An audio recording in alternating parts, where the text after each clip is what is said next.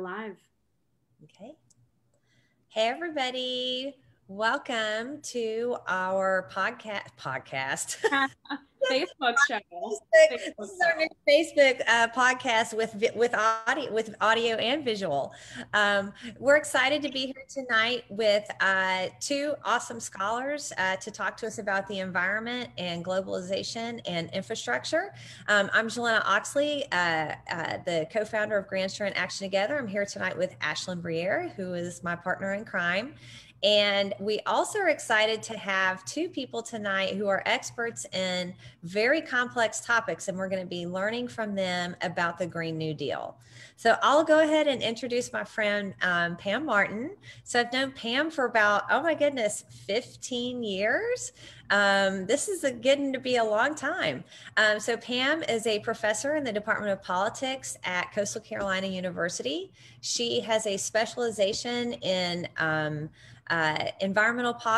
global environmental policy, energy and sustainable development, and international relations and policy. She has an amazing program that she runs on campus, which has to do with the United Nations Center for Sustainable Development, and she runs that in Georgetown County. She's written a number of books on fossil fuels and things like that. She knows a whole lot about solar energy in South Carolina with the solar ambassador teams, which she oversees. So I'm really excited to have her on tonight. I've been wanting to talk to her for a really long time about all these topics with Grand Strand Action Together. So Pam, happy to have you here tonight. And Ashlyn, I'm going to let you introduce your good friend. And Mal is my friend also, but Ashlyn and Mal are super tight. So I don't think Mal needs an introduction. I feel like almost everyone watching this will probably know who he is, but Mal Hyman is a professor of sociology and political science at Coker University. He ran for Congress here in the 7th District, and he is an environmental activist and peace activist. Yes, awesome. All right, so our main questions tonight is we really just want to learn more about the Green New Deal. And this is one of those topics that you hear about and you wonder, what all does this include? So I asked Pam to just give us sort of an overview of the main points of the things that are in the Green New Deal. So Pam, if you wouldn't mind, just go ahead and give us a short summary or highlight of the main points that are in the Green New Deal, and then we'll move from there. Sure. And I don't think I need to share my screen for this. And then maybe as we get through things, I can share my screen. I've got some local data that applies to the Green New Deal that might be interesting for people. But first of all, I just want to thank you both for inviting me. And Mal, I supported your campaign. So it's nice I feel privileged to be on this show with you. So I appreciate it. So the Green New Deal. Well, thank you. And the Green New Deal is a lot of people think it's a law or it's a bill that has passed, and it's not. It's a resolution, and resolutions are not legally binding. And so first things first, what I would call about as Alexandria Ocasio-Cortez calls it, it's not a resolution, it's a revolution. And she argues, and so does Senator Markey of Massachusetts with a comparable bill at the Senate, in the Senate. They argue that the Green New Deal is a new way of thinking for the United States. It's a 10-year mobilization plan to essentially imbue climate change in all of the new projects that we're going to build over the next 10 years to redevelop the United States. So first and foremost, I think what's important is it recognizes the Intergovernmental Panel on Climate Change 2018 report. And that report found that climate change is undeniably human induced. And when scientists, and I want to just be clear about this, it's not some belief structure. It's not, I kind of feel great about it.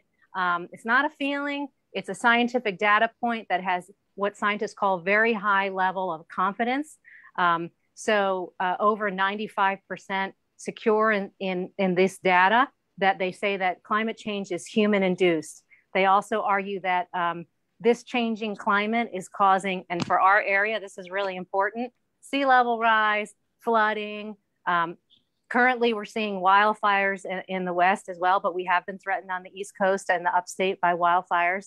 Severe storms, welcome to Tropical Storm Elsa. This is a really excellent time to be talking, or sad time to be talking about this. Droughts and other events that, and importantly, not just their impact on the environment, but that they threaten human life, human health, and our infrastructure. And they highlight in the human part that there are vulnerable communities in particular that are going to be more impacted. And those vulnerable communities tend to be low income, high minority areas along the Grand Strand. For the people listening tonight, we know that our vulnerable communities right now are preparing for the storm. And we have flooding and sea level rise issues that we're facing currently. The last thing is that the Green New Deal really focuses on is this 2 degrees Celsius mark. The Intergovernmental Panel report that runs through, the Intergovernmental Panel runs through a United Nations group of climate scientists of over 3,500 of them that are agreeing on this. And what they argue is we can't go above, usually 2 degrees Celsius was the tipping point, but they're saying, look, at 1.5 degrees Celsius, we're out of luck, people. We really need to change our course. And so what that means is it's going to cause migration, okay? That it's going to cause at least $500 trillion worth of economic damages, lost infrastructure in particular. 99% of our coral reefs will be destroyed. 350 million people globally will be impacted by heat stress. And so if we just look at our area along the Grand Strand, I can't think of a more important topic to be thinking about and talking about. What the Green New Deal argues is that we have to reduce our greenhouse gas emissions. We need to get to net zero, so being carbon neutral by 2050. And it argues that the way we do that will have to be through, yes, high technology capacity, but also an economic transformation of this country that rebuilds and retools our economy to have qualified workers, especially in vulnerable communities that were maybe earning their incomes from fossil fuel-based economies. They need to be retrained towards renewable energies. And so essentially it says that we're going to have these related crises because of climate change that will impact life expectancy, again, particularly for vulnerable communities, that it will create wage stagnation for many people. It's going to erode the ability of people to get jobs and to earn a sustainable income for families. It combines sort of income gaps, right? Because what it says is that those who have to migrate, say because of sea level rise and homes along the ocean, they tend to be people who are wealthier, that their migration will be less impactful in their lives than it would be for someone who cannot afford to move. Same thing with health and heat-related stressors. Generally, those people who are working in intense labor industry, and of course, along the Grand Strand, we're seeing a lot of home development. So we know that heat stress is a major factor for this industry. It's also a major industry in our area. They lastly talk about this wealth divide in the United States, that 20 times more wealth of the average white family than of the Black family. Given that South Carolina is a state that has nearly 34% of African Americans, that is an important factor. And then also the gender earnings gap, that women are only earning 80% of what men are. And so when we compound these problems of climate change and heat stressors and issues of migration and flooding, we know that these economic stressors are going to be compounded by the environmental stressors. And then essentially what they're calling for, and I'll just give you some examples, because the state of South Carolina has, Governor McMaster has just approved an Office for Resilience. Mr. Ben Duncan is our resilience officer for the state. Professor at Coastal, Tom Mulliken, who's currently on a tour doing the SC7, it's more than 7 sites. It's 30 days of hiking and he highlights 7 sites, but he was our floodwater commissioner. And so he's highlighting the impact of flood and climate change and how these beautiful places in our state need to be conserved and saved. So, so first they're calling for a resilience plan. And this is very much tied to infrastructure, that all of the infrastructure in the United States needs to be built, rebuilt, repaired, restored with green technology. encouraging green manufacturing to lower fossil fuel emissions, talks about even farming and encouraging farming that uses less fossil fuels in the process, encourages renewable energy. The state of South Carolina has really been on quite a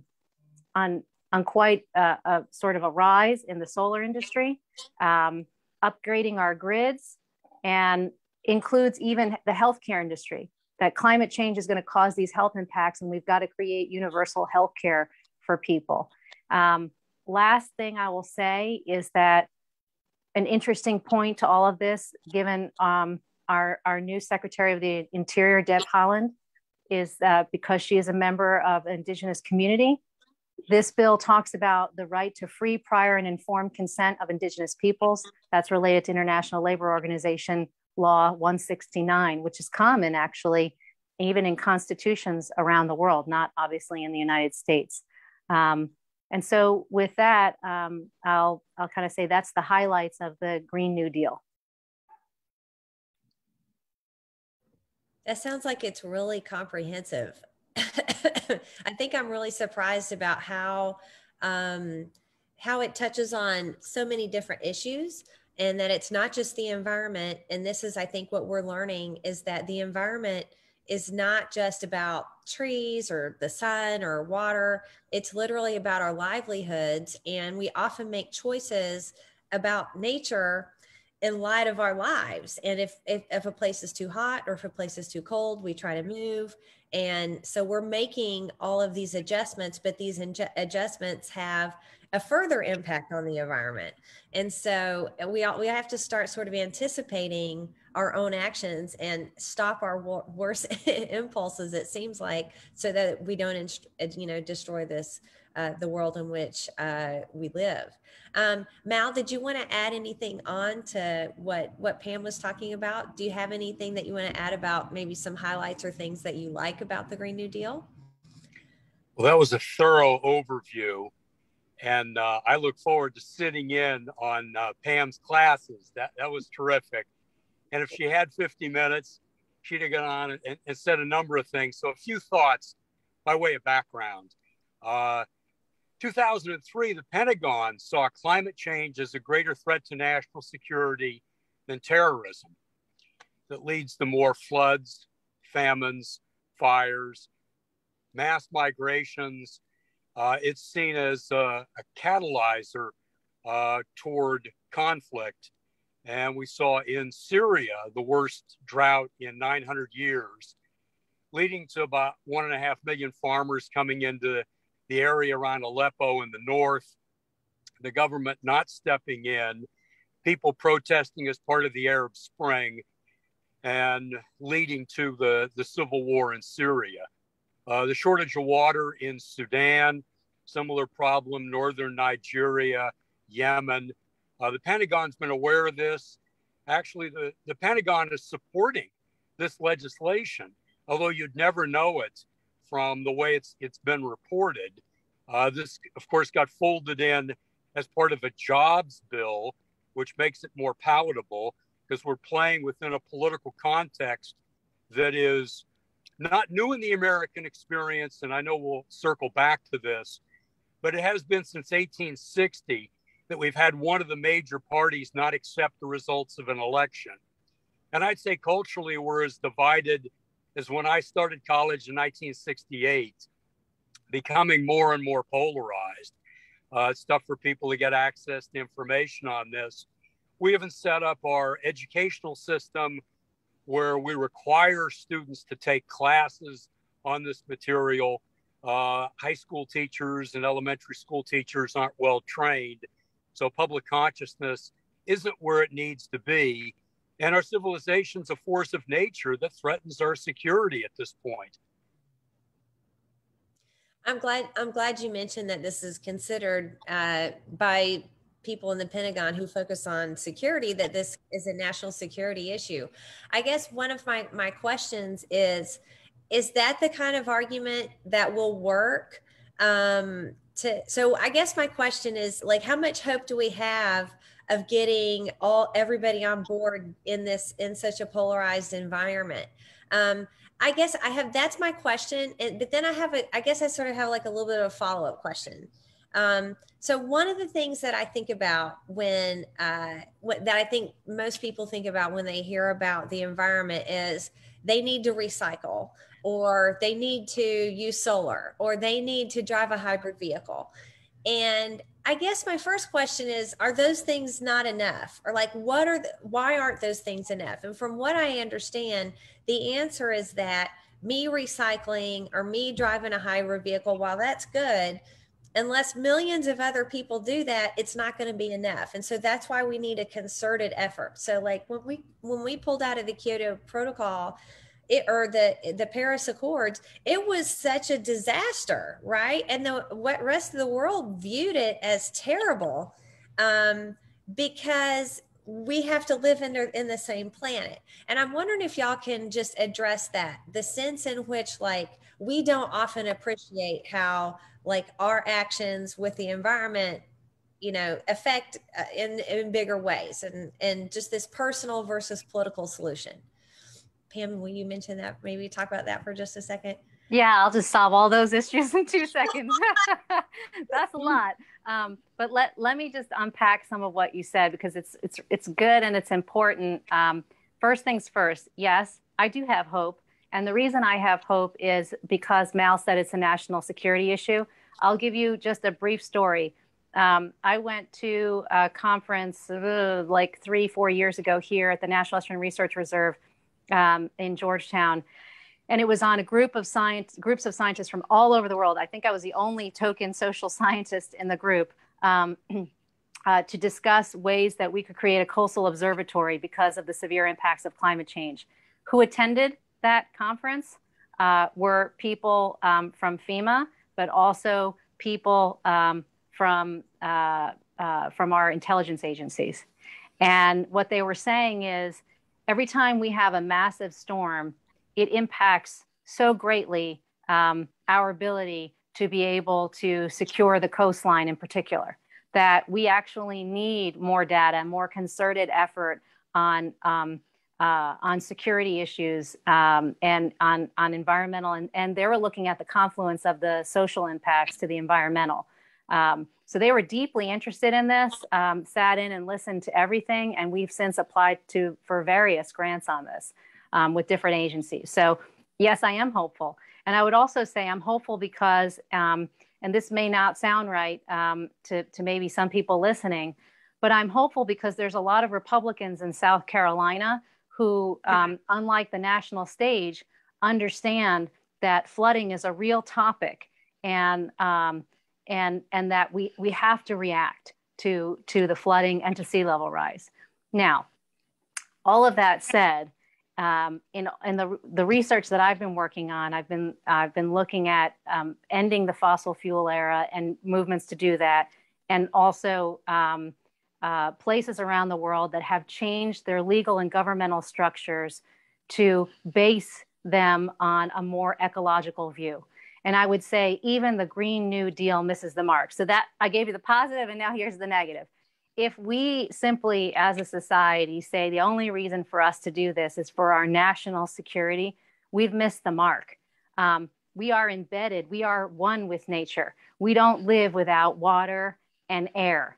And we don't live if our houses keep getting flooded. Just simply come to Habitat for Humanity in Georgetown County, where they're at the point where they're teaching people to do DIY skills because their homes still aren't repaired from 2015.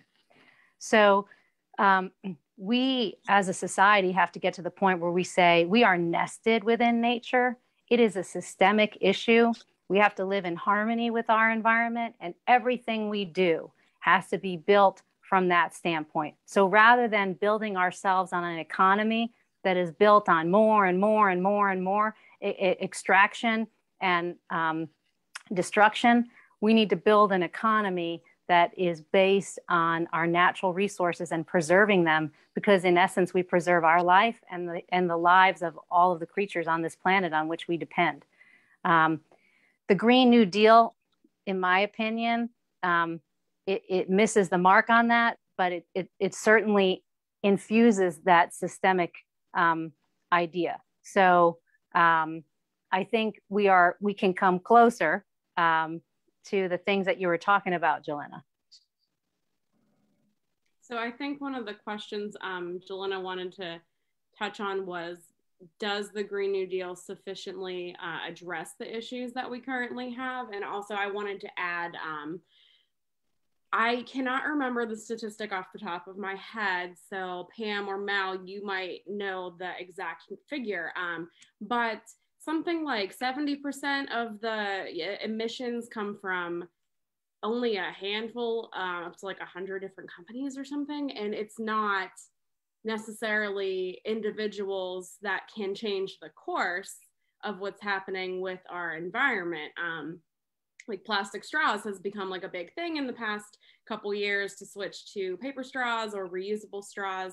And I read that plastic straws make up like 1% of all the plastic that's in the ocean. So is there anything that you want to say about that, or what can an individual do, if anything, versus the legislation that will hopefully solve this crisis? Mal, you can go ahead. Well, I think Pam was right. We're looking at a revolution of values. As a species, we haven't learned to live in harmony with the earth. And as a society, we're a colonial empire. We started as a colonial empire, and we haven't let up any. And we've taken over and destroyed other species with an arrogance that's breathtaking. I mean, this is an existential crisis that doesn't come through because it's so depressing that people don't want to think about the implications. To come back to what Pam was saying, the UN studies about every 5 years usually bring in more than 1,000 scientists from over 100 countries, and they range in disciplines. And each one of their estimates shows that we've been underestimating the intensity and the speed of the problems that we're facing. Feedback loops like the polar ice caps melting and then more heat being absorbed in the Arctic are happening faster and faster as the ice melts. Instead of reflecting the heat's absorbed into the ocean. Or when the permafrost melts in the Arctic areas, it releases methane, which is around 24 times more potent as a greenhouse gas. This is going to change the weather patterns. And what we're looking at is something that's really is biblical in nature. We're reaping what we've sown. We're causing plagues on humanity. And if put in those terms, maybe the church community would come along a little bit more quickly with us. But it is so depressing that a lot of people block it out. I mean, we have a wealth that would make biblical kings jealous in the middle class, and we become addicted to materialism. And it's tough to get people to move past their addictions. So in this series of proposals for a Green New Deal, if we got the maximum proposals, which clearly politically we're not going to get, we would be making some significant progress. And it's going to take all of us in this together at a personal level, as well as government guiding research and development, maybe even a carbon tax. It'll be all of the above to move fast enough in a 10-year period. None of this is politically safe. Well, let me backtrack on that. Some of this is politically possible. And that's what we're seeing hammered out with this bevy of proposals between the Senate deal at $1.2 trillion and the House bill at, I think, $760 billion. Well, the Biden team wanted much more than this and wanted a human infrastructure set of policies as well, which is long overdue. And the human infrastructure would take us really to where much of Northern Europe was at 50 years ago. But we're stuck in a political context, and the public doesn't have access to a lot of good information, but they have been subjected to an awful lot of propaganda so that they don't recognize the nature of the problem. So I agree, we're looking at a revolution of values as a species to finally live in harmony with the earth. I think the proposals of the Biden team initially were a lot stronger, and now it's being beaten back politically. and we'll probably circle back to that. But those are initial comments, and I'm sure Pam will be able to broaden that in a number of ways. Ashlyn, I just want to say thank you, Mal. I do believe that individuals, I don't think we have a choice, as Mal just said. Individuals have to act responsibly. And here's a reason why. Before we started, Julinna mentioned her children. Well, I have 2 children as well. And if I don't teach my kids to act responsibly, then we have just created a whole other generation that will be wasteful, that will not think about their consumption and production, that will not close and create a circular economy. They won't think about life cycles of items. And so I think it's important that as individuals, not just as parents, but as individuals, we are the sum of the whole. So we make that individual contribution. And certainly we recognize while making that individual contribution that this is a systemic issue, that there are industries that are certainly extractivists and that are promoting extractivism around the world. And also that our economy and our market is motivated by increased gains by growth. It's not a steady state economy. And so we have to be able to create a way that people can have a sustainable economy and living, and at the same time, protect our environment. So I do think individuals are important. Thank you. Thank you. Good. That's good. I'm not sure if this is we do have a lot of questions, and I know we have a couple on the Facebook chat. Let me just ask one real quick, and then we'll go to the Facebook questions. Can you be specific? So it sounds like to me the Green New Deal, Pam, and you said at the beginning that this is it's a revolution. It's a revolutionary way of thinking. Are there some specific proposals that are in the Green New Deal to, for example, regulate corporations and their, I don't know, their fossil fuel, I don't know what the word for it is, production, or their, their contribution to climate change? Pollution, contribution to climate change. Like, are there specifics that are in that are a part of the Green New Deal, or is it more of like a philosophical document? Well, there's sort of specifics. There's about 18 calls to action, right? And so let me give you some examples that relate to corporations, right, and their responsibility. So one of them calls to utilities, which is upgrading our grids and renewable energy. And so we could, for example, look at our current utilities in the state of South Carolina, Duke and Dominion and Santee Cooper. We had a failed nuclear process, and now Santee Cooper is sort of looking at closing their coal plants and moving towards utility scale solar. We saw what happened in Texas with regard to energy failure and the cost of energy because of it. So updating grids and utilities. Utilities are a huge part of this, and of course, independently owned utilities, right, are corporations and traded. Building in efficiency to corporations so that when they act, that efficiency is lowering fossil fuels and moving towards net zero. I think the net zero is encouraging corporations to be carbon neutral. Clean manufacturing so that when you are manufacturing products, you're using renewable energy. We've got good examples in South Carolina of corporations. We didn't have much of an onus for clean energy. And we can look at Google and Volvo because of their global nature and the pressures on them, probably primarily from the European Union.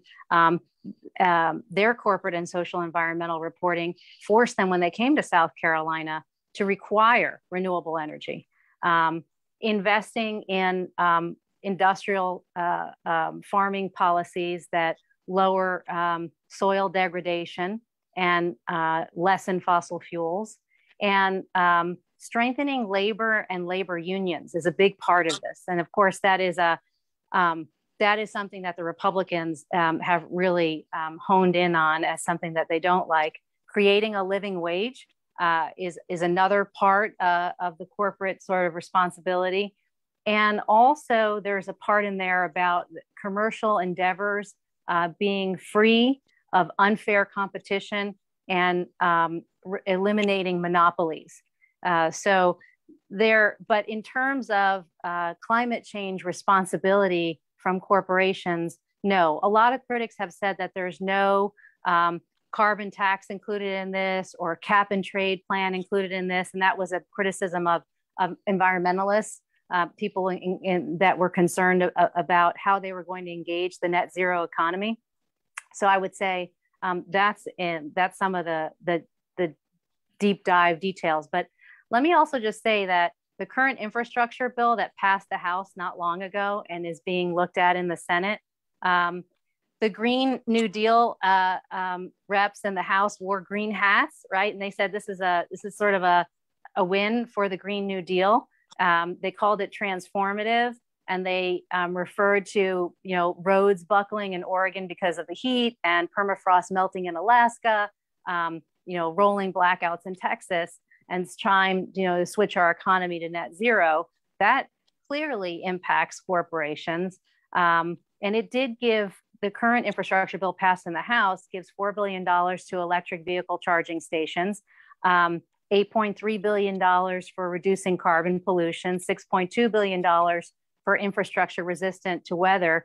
And I'm sure we probably all read in the news that was actually going to really impact Horry and Georgetown counties, that Senator Lindsey Graham sent out a call for, and this is a controversial topic, I-73 expansion. That's now, is that really green?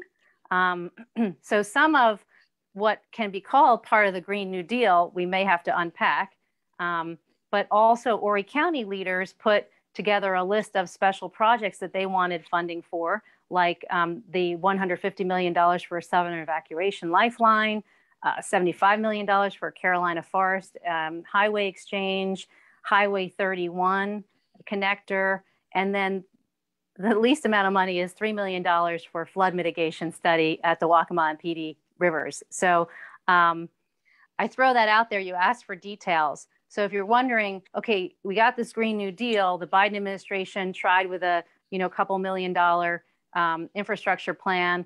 It obviously has been negotiated down to the current infrastructure bill that passed of about $715 billion in the House and is now being considered in the Senate. How does that boil down to details? Well, it's boiling down to infrastructure. Yeah, I would just say that if Al Gore was elected in 2000, the broad outlines of this would have been long ago implemented. We're a few decades behind at least. I agree with your overview. To unpack things a little more on the electrical vehicles, we're using some rare earths. There's a lot of carbon gases that are created in the process of building the batteries and then disposing of the batteries. So we're learning with these technologies, but it is a huge step forward and something that we've long needed. It would be much larger if politically they could get more through. I mean, even the Biden team was listening to what the Sanders team was saying on this, but they don't have the votes for it. So they pared it back. Now we're into politics being the art of the possible. But this would be the largest infrastructure bill we've had in 65 years. So this might be something to build off of, and it might allow Democrats to be in power in the House and in the Senate in 2022 by going for a more modest package. Hard to tell. And what it sounds like you're saying, though, is that we're going to be able to address a lot of these environmental issues in the infrastructure bill. It sounds like maybe at least 50%, 75% of them are going to be addressed. I guess when I hear you say something like, oh, let's be carbon neutral, like if you ask me, I'm like, I don't know how to be carbon neutral. Like, what do I do? Like, do I have a shorter shower? So it seems like if some of these proposals that are being made that will bring down our carbon emissions. And I just want to say, I've been hearing about these greenhouse gas emissions since I was in 6th grade, which that I'm not going to say how long ago that was, but that was in the 80s. And it's shocking to me that like so little has been done in that time period. So I'm not saying I'm not optimistic, but I'm saying I want to see something like this bill passed and then like, action moving forward. Pam, I'll let you get started on that. Well, I mean, I think we have seen action, and certainly at the global level, we have the United Nations Sustainable Development Goals that were passed in 2015. It's Agenda 2030, runs through 2030 and likely beyond. It's 17 goals that focus on the social, the economic, and the environmental. The entire world is reporting on it, and the United States has lagged behind. And at Coastal, we have a regional center of expertise on education for sustainable development, which links into the UN Sustainable Development Goals. And I think this upcoming academic year we'll be working on that to try and demonstrate that as a campus. But there are cities, including Columbia, South Carolina, Greenville, and Charleston in South Carolina, that do voluntarily report to the UN Division for Statistics to measure the Sustainable Development Goals. Now, is that good? Excellent. So we see some momentum. Are there Ready for 100 campaign in the Sierra Club? Columbia has signed on. We have a student working on that in the fall at Coastal. And so there are cities that, even though the Trump administration was not globally active on climate change, nor nationally active, we know that at the municipal and even county levels, locally in the United States, we've been moving forward. And so I do see that there is momentum on that. I will say, though, where the momentum has lagged is something that the Green New Deal has pointed out, which is climate change, yes, obviously, affordable housing, and the vulnerable community issue. And I'm just going to, Mal, you go ahead and talk, and I'm going to share my screen with some statistics for the viewers to see what we're kind of talking about here.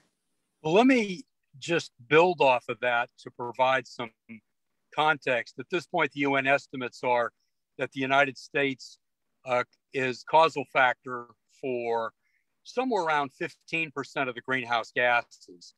China is the causal factor for somewhere around 27%. The UN, I think, has done exemplary work, new in the history of humanity, to have us get together and talk about global problems.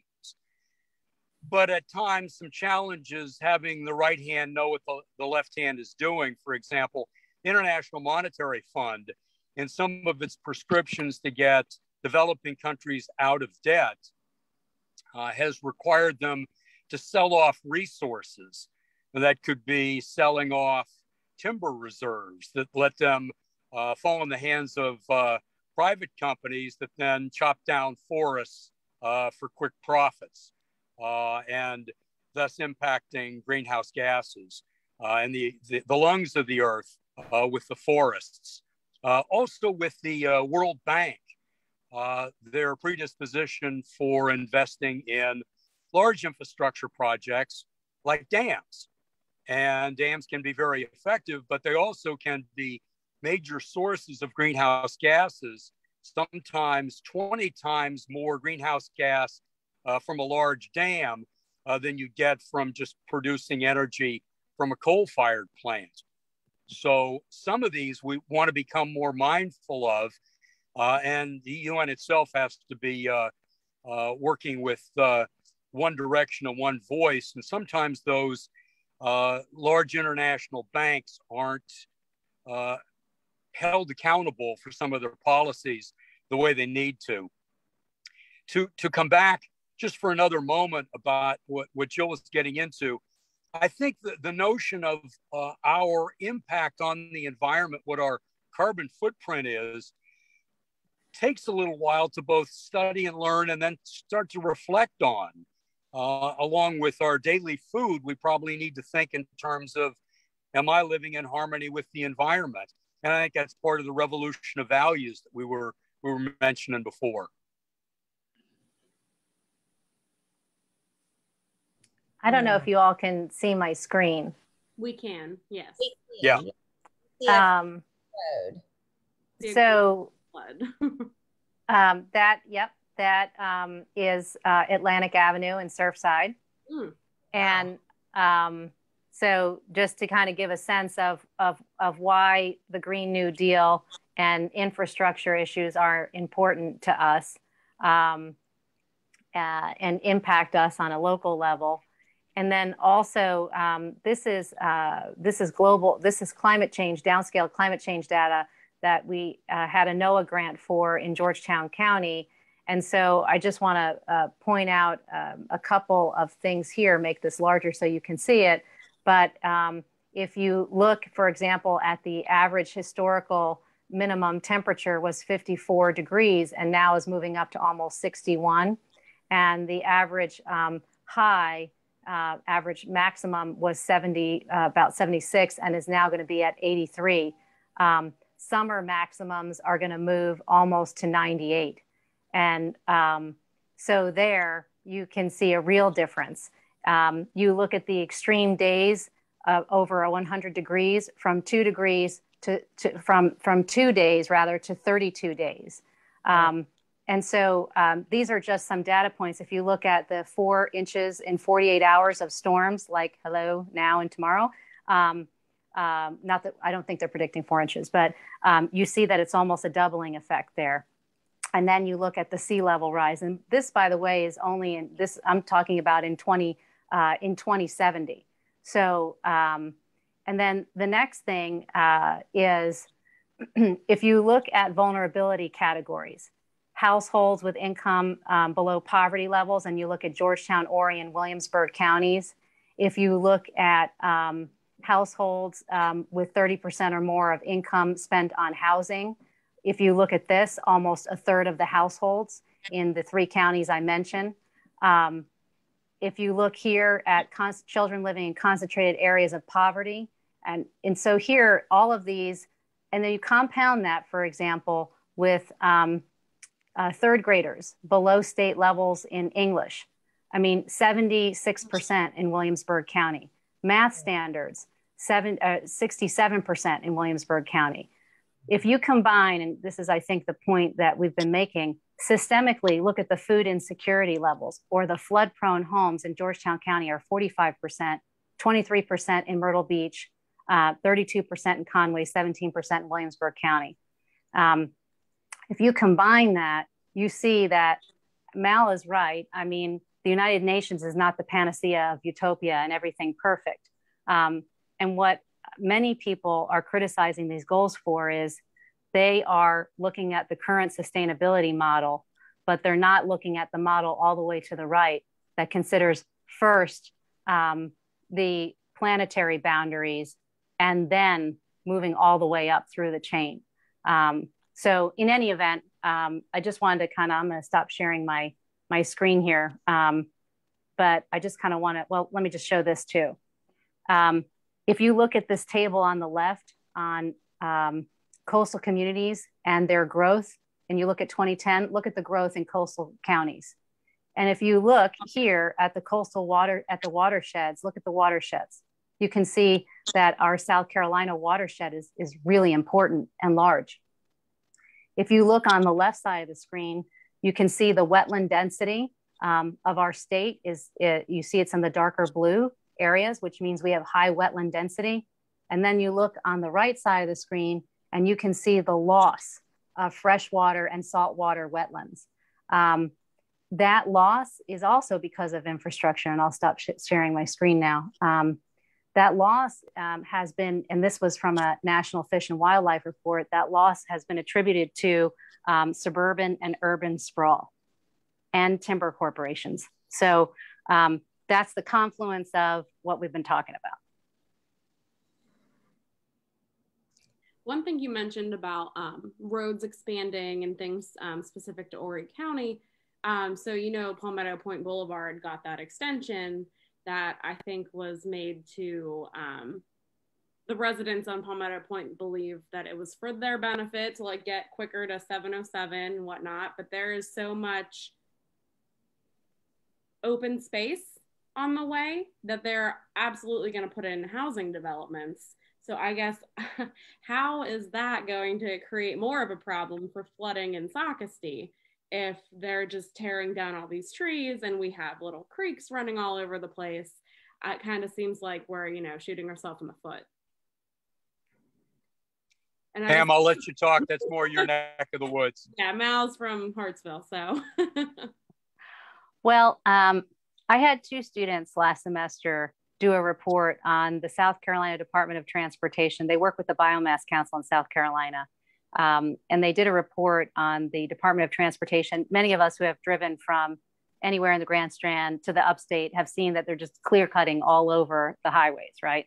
And you're thinking, why? This was so great. It was so pretty. We had lots of trees. And it was because there was an argument that, a lot of people were running off the road, falling asleep and killing themselves on a tree, running their cars into trees. And so we created this massive campaign to cut down the trees. Well, lo and behold, my students did a little work in Andrews, South Carolina, and they found where the rural road cutting was. It was also flooding. And in fact, pines are not a protected tree, and yet pines are known to reduce flooding and intake more water. And so the irony of all this is, as you mentioned, we have low impact development. They're called LID standards, the National Instrument Research Reserve, the state. I mean, we have all of this. The issue is we also have, and thankfully so, private property rights. And our zoning and planning regulations don't prohibit clear cutting except for within the guidelines of a tree ordinance. And sometimes those tree ordinances aren't as protective maybe as we'd like. We also have very little. This report that I just talked about on wetlands talks about the fact that we are negligent. Many counties and states are negligent on protecting our wetlands. And so we don't have local wetlands protection very strong. It runs through the Army Corps of Engineers, and then in some cases through the state level, through the Department of Health and Environmental Control. So will it cause flooding? I can't say for sure in Sockasty, but we know Sockasty has been a hot spot for flooding. And we also know that cutting trees just exacerbates the problem. Yeah, I wouldn't be surprised if we see other areas flooding even more now. But we can switch and go to the Facebook questions, Julinna, unless there's something else you wanted to kind of piggyback on. And switch gears for a second, sure. Okay, cool. So we have 3 questions. Now the first one we'll go with, these are all from Damien. So he wants to know if either one of y'all can speak about the racist history of the highway system and how the infrastructure plan would repair damage done to the Black communities. Mal, you want to take that? I don't want to claim it's an area of expertise. I think decisions were made without low-income communities on transportation plans. And that was part of the highway bill in the 1950s, which did a number of good things, but it wasn't factoring in questions of class and race. So communities were divided. Brooklyn's, I guess, a classic case, but it happened in a number of big cities where communities that were intact, all of a sudden, folks were the other side of a barrier and differences grew. Of course, I'm from Los Angeles, where when I started teaching in a state prison in 1977, there were about 400 street gangs. So things had been out of control in inner city areas for a long time, and a lot of needs hadn't been addressed. Some of the proposals for the Green New Deal put considerable money into environmental justice, but we're still waiting to see, are we looking at the House proposal, the Senate proposal? None of them will go far enough. And I think we now move into questions of political power and policy. And if I might go off onto a state tangent on this, where I think folks will find it interesting, with Next Era's efforts to buy out Santee Cooper because of the failed VC Summer plant, we had Santee Cooper, that's a cooperative, but basically it's a good old boys club, largely white, largely inefficient, coal-fired plants, poor on diversity, and finally the debacle with VC Summer. And we're now taking a look at it because once it hits crisis stage, then people are looking at things. Next Era actually is one of the most effective, if not the most effective corporate entity moving into sustainable energy. They get all sorts of good ratings from environmental and business groups for being very aggressive on wind and solar. They wanted to buy, but because of the politics of the system in the state, we had one of the few aggressively sustainable corporations unable to buy out a corrupt cooperative. Ashlyn knows that I'm passionate about cooperatives and democratic socialism. So, but I also think that we're in a crisis and we have to look at all options. So in this case, Next Era, better on diversity, better on efficiency, better on sustainability, still wasn't able to make the sale because it was blocked by a number of state senators that were afraid of redistricting and alienating the head of the Senate Judiciary Committee. And I've heard that from a couple of senators. So I'm convinced that there's kind of an opaque layer of redistricting, and state politics came into play when it shouldn't have. And I think that's unfortunately some of what's going on here, that Sweet Reason is unable to prevail because of politics on the ground. And we haven't done our work at the grassroots level for a number of years. So we aren't able to push through basic changes like this. I know that was a bit of a digression, but hopefully a useful one. No, thanks for sharing.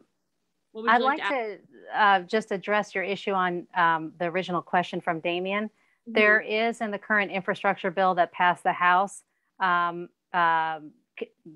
funding for connecting roads and bridges to minority and low-income communities. So bridging communities as opposed to separating communities to address Damien's question. And with regard to environmental justice, I want to shout out to Reverend Leah Woodbury and Ms. Loretta Slater. They've been working hard in the Florence area, but all over really the world, but in particular the Southeast on these issues. And we've worked together on solar energy issues in particular.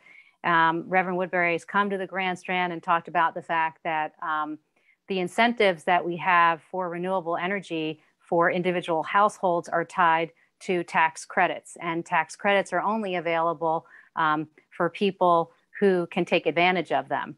If you aren't paying taxes, which generally means if you are paying taxes over the amount, and you can get a credit for your taxes, well, that generally means that your income is higher. And so low income or even a lot of retirees can't take advantage if you're in a sort of a limited household budget, you can't take advantage of tax credits.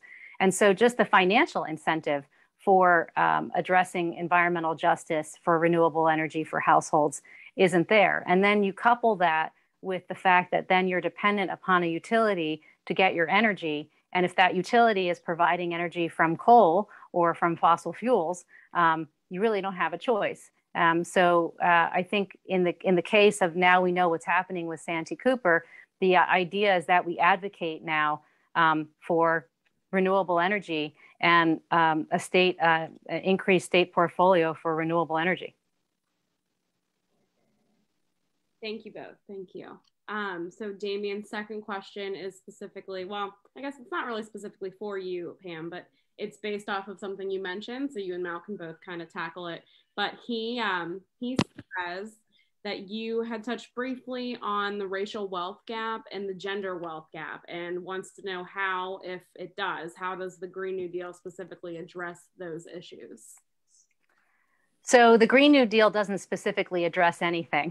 And I think it's sort of an overarching framework. And the idea was it was a resolution that was going to be passed to be almost like Julinna said, the founding principles for all of the bills that would be passing for economic development, for infrastructure, et cetera.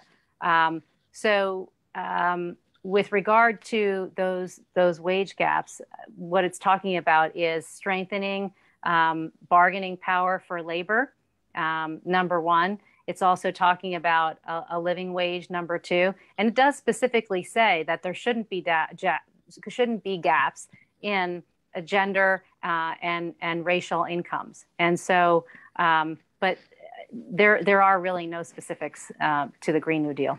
Okay, well then it sounds like there's not anything to. Yeah, I'm having a tough time with the video. Can you still hear me? I can. So the next question then is there any language in the infrastructure plan that calls for privatizing any public services? Mal, you want to take that? They call it asset recycling, and that may be part of the funding on this for some compromise legislation. You know, they're going to do more IRS enforcement, take some money that was unspent.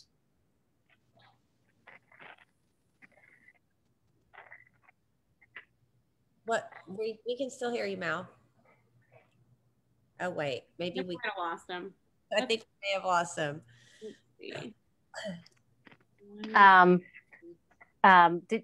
Was the question about privatizing public services? Yeah. Is there anything in the infrastructure bill that is privatizing public services? Well, in the House bill, I think Mal sort of addressed it, but for example, it could potentially be reducing carbon emissions, would have, private, let me just back up and say that the economic development modus operandi for the Green New Deal is that we actually don't cut off private industry, but we incentivize private industry, right? That's the buy-in from the other side, right? That private industry joins us in this initiative and we create new green jobs. And so absolutely, there's all kinds of ways that there'll be private-public partnerships. There already are. In a multitude of ways that we could talk about. And so, yes, and I think in fact, that private incentive is the job creation and job growth, but for green industry that we're talking about. And the solar industry in particular is a really good one. In South Carolina, as I mentioned, it's really increasing. Any of the students from Coastal that are on the Solar Ambassador team that apply for jobs in solar, now this is around the United States, 100% of them get jobs and multiple offers. And so, I think in South Carolina, the exciting thing about that is that you don't need a college degree to get a job in solar installation and in solar sales. And so you just saw some of the statistics I showed you on education. And so we can actually help people get affordable incomes through green jobs. Yeah, it sounds great. Looks like we might be getting Mal back. Hey, Mal, are you Hello again. Hi. I'm not sure how much of that you got. I don't know. I've worked in equality since 1928. And I think we're able to move arguments on minimum wage from the margins to the mainstream when we organize as communities and countries. This wasn't coming from Senator Biden. It doesn't come from the mainstream media. When we supported Sanders and Warren, all of a sudden it was part of the national dialogue. When the people lead, the leaders tend to follow a bit more, and it's going to happen more from the grassroots. Yeah, I like that that little phrase. I've heard you use it so many times. When the people lead, the leaders will follow. So I think that gives people a lot of hope. Yeah. Yeah, I like that too. I think that that's definitely one of the things that's happening. And I think that addresses what Pam was saying about trying to incentivize corporations or public-private partnerships as opposed to, I don't know, either punishing or fining. And I think if the world, if we act like we want a green world, then, you know, the corporations will follow. And as Pam gave some good examples of corporations who did that. So one of the questions that you often get about government is, how are we going to pay for this? And so I'm curious, we've talked about a lot of infrastructure deals and proposals that have been made that are in the current infrastructure bills. And how, I mean, to me, like, I guess, money is always a factor, right? Money is always a factor. And I'm sure that there's long-term payoffs for doing a lot of these things, but how does the economics of the Green New Deal work in terms of how we pay for things? Mal, since you got cut off, I'll defer to you.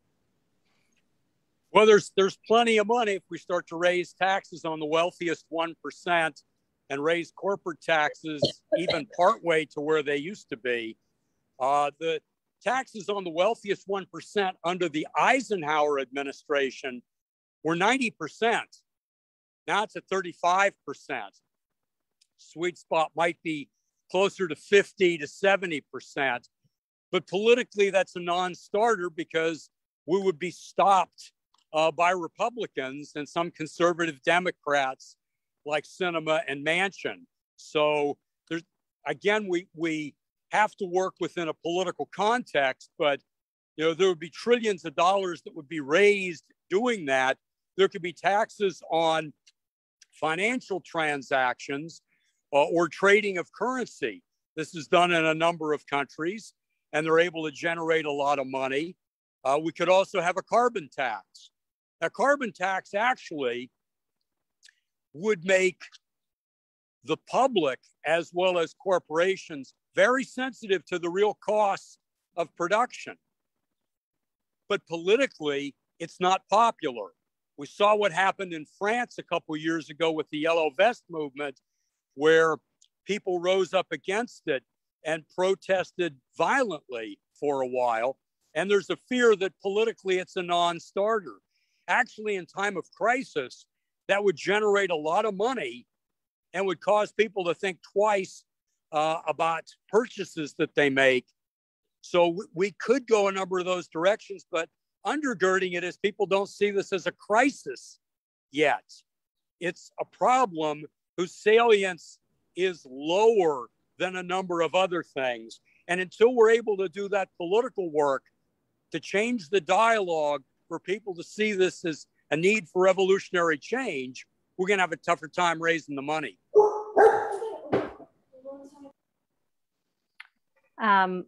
Yeah, I don't disagree. I will just say that I think there's a lot to be said for work in ecological economics and the fact that our air is free. The services that water provides us are free. And yet, if you were to get a service from a store or purchase something, you would pay for it. But we are paying for our water, but minimally. And we're not paying for the services that water provides us. We're not paying for the services that the trees provide us. And that's not, people may say, well, oh, come on, Pam, get your head out of the clouds. That's actually the truth. That's the way the ecosystem works. We created the economy based on an approach of limitless growth. And that's just a lie. We can't have limitless growth. We know that just from our own body ecosystems. You just can't gorge yourself of food or eventually you'll get sick. So it's nothing. All of this is actually really simple stuff. And if we were to provide clean energy to people, their bills would go down and they'd have more in their pockets to be able to incentivize the market system in a different way. Mal, I might disagree with you on increasing corporate taxes. I might disagree with you on tax increases. I'm not opposed to tax increases, but I think we focus so much on the tax system. And we don't focus enough on the fact that if, as Ashlyn pointed out, we cut down, what is the value, the true value of the trees that we just cut down? In Socastee, for example, or in the Post and Courier today in Casey, South Carolina, on the edge of a park in a community. What's the true value of that? They were paid, I don't know, $200 some odd thousand, the municipality, but the value of the clean air and the noise pollution for an entire community is valued at a much higher price. And so if we were saving people money on their energy bills, if we were lowering flooding rates so that people didn't have to, I mean, we all know how much it costs to evacuate with a family and then to have to pay to, fix your home after flooding, even just clean up your yard, loss of work, loss of school, et cetera. If you looked at all of the costs versus all of the benefits of simply nesting ourselves inside of an ecosystem and limiting ourselves within the natural limits of that ecosystem, and then housing a free market economy in there that recognizes that, I think you would find that we would save money. The problem in the clouds is, though, we're not going to do that. We're not doing it. The current infrastructure bill is not doing it either. And so what we're going to do is we're going to create a really simplistic conversation on either cap and trade or carbon tax or some other tax. Whereas if we actually had a whole different perspective, and there are places like the Netherlands that are doing this, donut economics, you can read the book, but it's going to be a long haul for us here. Now I'm real I think curious. it's going to be all of the above, whatever you can get in the way of resources, because it's a crisis. And you saw my preference for a next era as opposed to a Santee Cooper, even though I study cooperatives and I like the idea of democratic decision-making and non-hierarchical structures. If they fail, we have to move on. I mean, I can see the government actually with R&D money moving into small-scale nuclear, because at this point it's crisis and we got to see what can work. So if government R&D money makes the breakthrough for wind or a different form of solar or ocean power, I'm for letting the private marketplace flourish as fast as it can. Look, the fastest signals to the marketplace would be a carbon tax, because it gets everyone's attention, but politically it's really tough to get through. And thus the Democrats aren't really talking seriously about it. So I don't think it's command economy or free enterprise. At this point, it's the best of bad options, whatever works to get us to sustainability the quickest. Great. Julinna. Yeah, I mean, that's right. I'm curious about what donut economics is, which Pam mentioned. But yeah, I mean, everything I read is doomsday, and we've got to do something now. We needed to do something 5 years ago. We needed to do something 20 years ago. And do I see more hybrid cars? Yes. Do I hear that, gas guzzlers are going to be off in 2050 and everybody's going to have high, miles per gallon in their cars by 2050? Yes. But I mean, I'd like to see more than that. I have more people have solar in my community, but I don't see solar everywhere. So I'd like to see it rushing headlong into the fastest things we can accomplish. And Pam's actually doing the work. I am just saying, let's make it happen. And Pam's actually working to try to get Santee Cooper to be more environmentally friendly and close the coal plants and become to become renewable resources. So, well, let me fess up though, to be real. It's not, I'll do the work with the solar ambassadors and we'll put solar, and we work with all the utilities to put solar on nonprofits, right? And yet I'm a mom of kids that are in sports, and I'm driving all over the place, wasting all kinds of fossil fuels, and I know it. I'm an academic who travels to conferences, not currently, but I used to. And most of my work was in South America, and I'm not innocent and I'm not perfect. And I tell my students all the time, we are set up in a structure and a system that sets us up for a lot of dualities and complexities of life. And I do the absolute best I can, which is why I like to work with students to change things.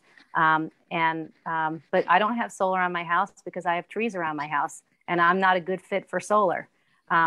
Would I support utility scale solar for my neighborhood or community solar? 100%. So different things are going to work for different people, right? I think we need to be honest and upfront about that, and also not punitive, you know.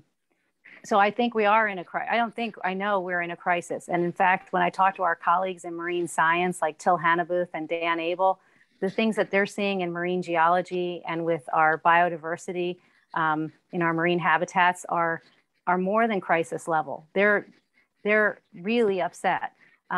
Yet I remain hopeful because of people like you who do things like this. And now, and I see a lot of movement. And like Julinna said, I think it's incremental.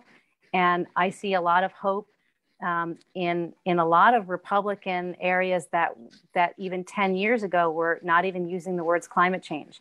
Our governor is currently using the word climate change. And we have an Office of Resilience.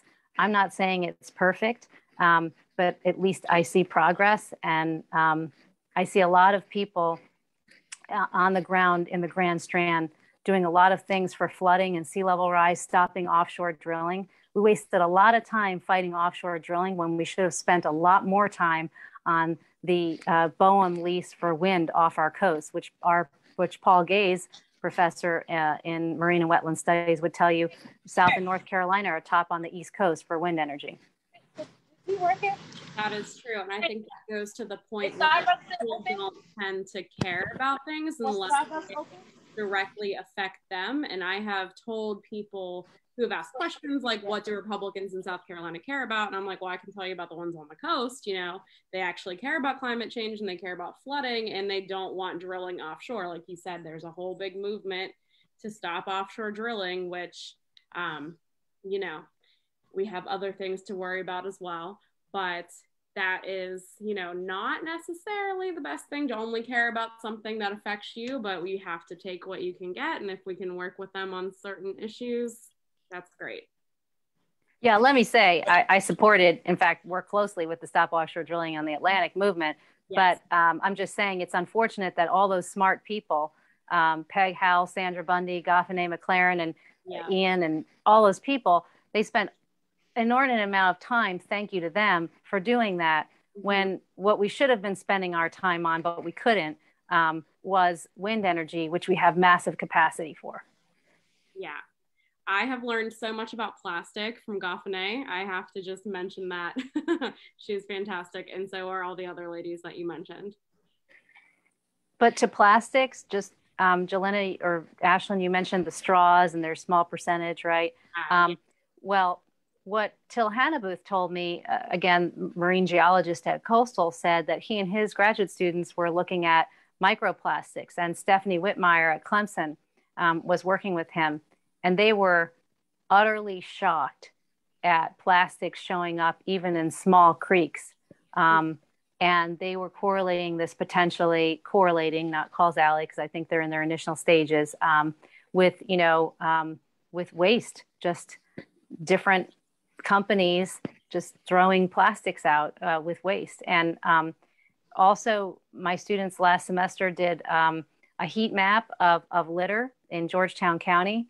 And that's a really simple thing that we can fix. Just start educating people on not throwing out your garbage. You know, and that's, most of that is plastics that's just flowing into our water system. So that's another thing that it doesn't even require a lot of money, you know. But I can tell you, picking up my daughter from high school, pulling out of the high school, my husband saw 2 young high school guys throw their plastic bottles out their windows right in front of the high school. That just shouldn't happen. No. And that's true too. I was going to mention, I was at a conference that Goffin pulled together last year. They had an expert talk about hormonal damage from microplastics. And it was appalling. And if people knew about that, they would demand to test the impact of microplastics on fish and on human consumption. And once we got to that stage, people would be able to voluntarily say, these things are unsafe, and demand regulation. So I'm hopeful as people get more educated, they're able to push elected officials to take those steps. I think it's possible. We aren't training our teachers in environmental studies or environmental science. This is something they'll have to start at the elementary schools, K-12. We don't require it at the colleges. I'm hopeful. I think the consciousness is there. I see with young people, they're very concerned about inequality, race relations, and the environment. So great grounds for hope there and some directions for change. So Amber just mentioned in the comments that a great place to start educating kids, for those who are interested, are the free programs available through the North Inlet Winyah Bay, NERR, which I don't know if that's, what's that stand for? I don't know. National Estuarine Research Reserve. They, Beth she is their educator there, and she graduated from Coastal, in fact. But they're excellent. They have wonderful programs for education, including a teacher education program. There was just a wonderful by Dr. Regina Cipra at USC and Dr. Monica Gray at Coastal, Gullah Geechee Culture and STEM, Sustaining Life on Aquaponics, teacher education training last week. Awesome. That is awesome.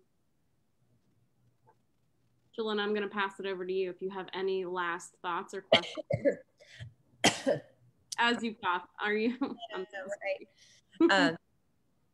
No, I think this is great. I feel very hopeful. And I think that was probably the intended goal, was to learn and to realize that there are things that we are doing here in South Carolina, and there are things that we can do.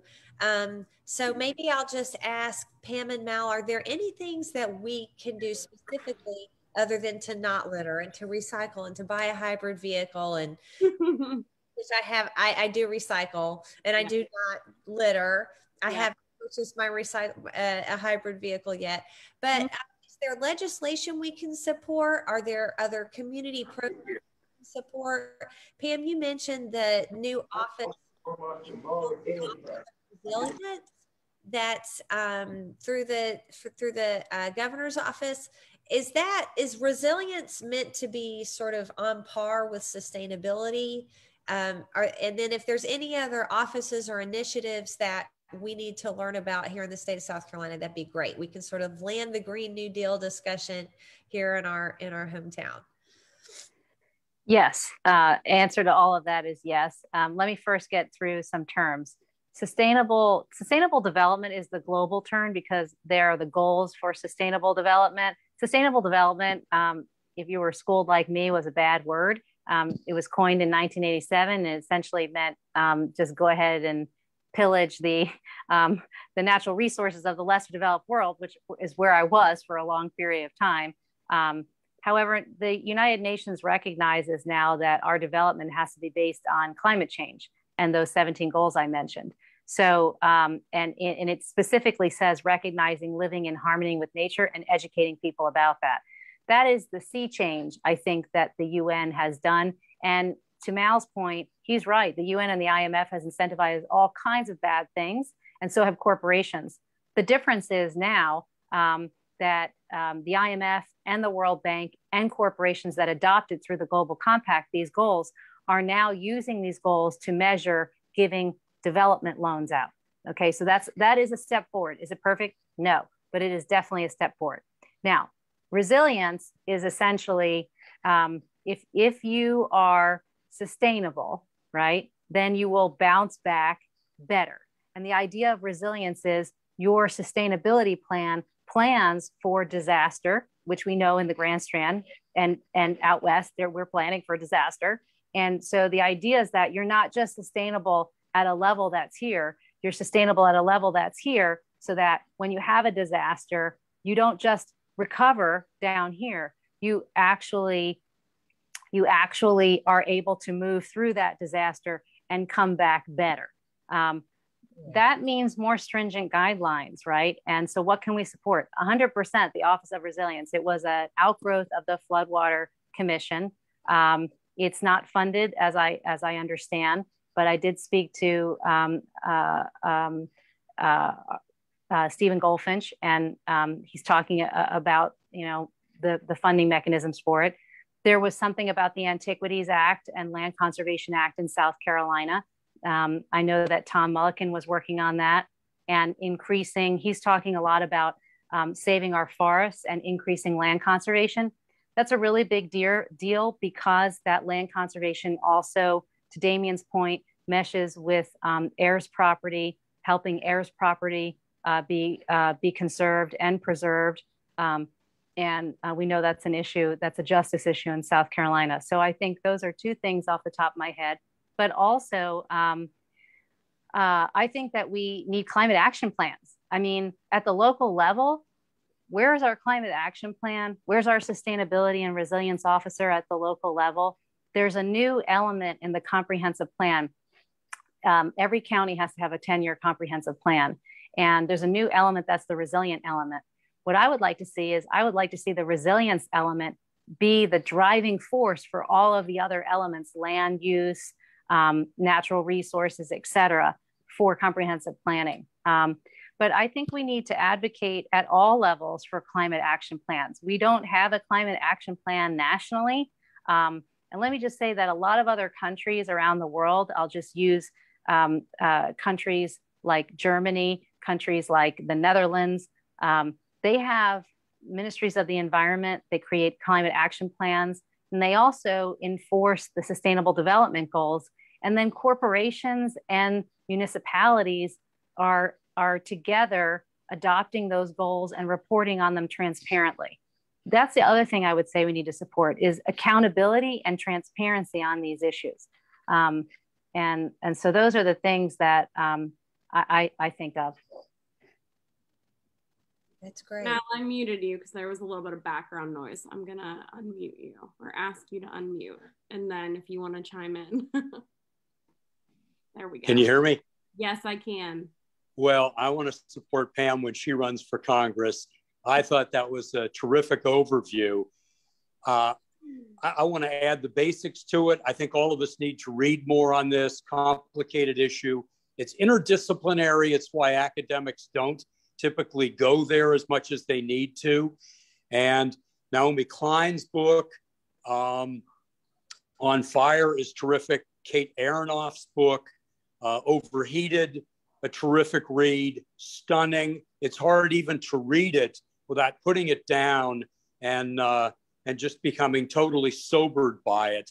And I think that provides the framework and some of the motivation for all of us taking more risks in talking to other people, in reading more, in becoming politically more active. Part of this we're going to have to play out in a political arena. Part of it is private consumption. Part of it's local and state laws. So it is, as Pam was saying, all of the above. It's complicated. So I would suggest picking up on reading the best you can. We've got the infrastructure bills being proposed. People can get engaged. Even if we don't get even a fourth of what we want this time, it will be more than we've ever had. And it is something to build off of.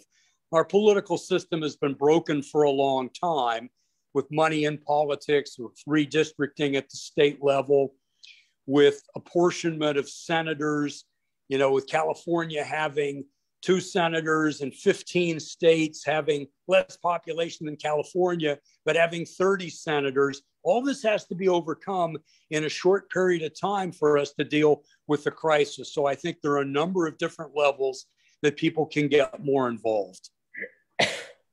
As you mentioned reading, I just want to shamelessly plug my friend Aja Barber. She has a book coming out in September, and it is called Consumed: On Colonialism, Climate Change, Consumerism, and the Need for Collective Change.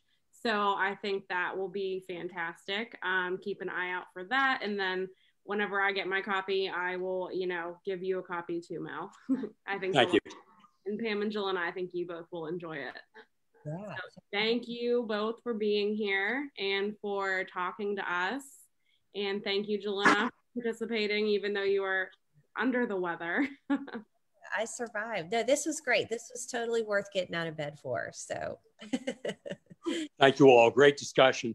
Thank you so much. And to everyone who's watching on Facebook, if you enjoyed this, please feel free to check out our past discussions. And we have another one coming up, I think, in 2 weeks on labor organizing in the South with my former union rep, Kayla, from UFCW. So that is sure to be another great discussion. This is great. Thank you for just doing this and for allowing me to be a part of it. And it's so nice, Mal, to finally be in the same virtual room with you. So thanks a lot. I appreciate it. I hope you have a great night and feel better, Julinna. Thank you. Bye, everybody. Thanks. Great to join you.